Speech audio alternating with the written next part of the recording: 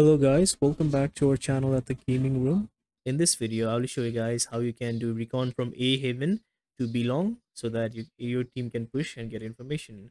So to do that, first you're gonna head over here and you're gonna stay right here and you're gonna align yourself this wall to this orange bar like this.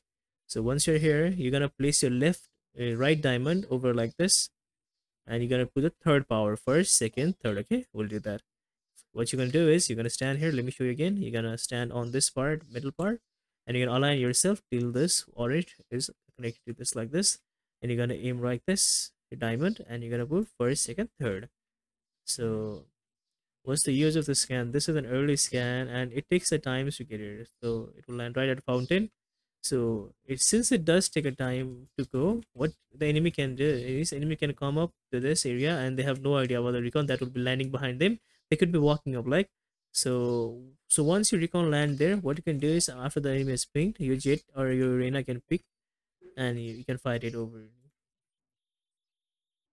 So I hope it helps. Thank you so much for watching this video. If you like the video, do like the video and subscribe to our channel at Gaming Room, and don't forget to hit that bell button icon to get latest updates about our videos.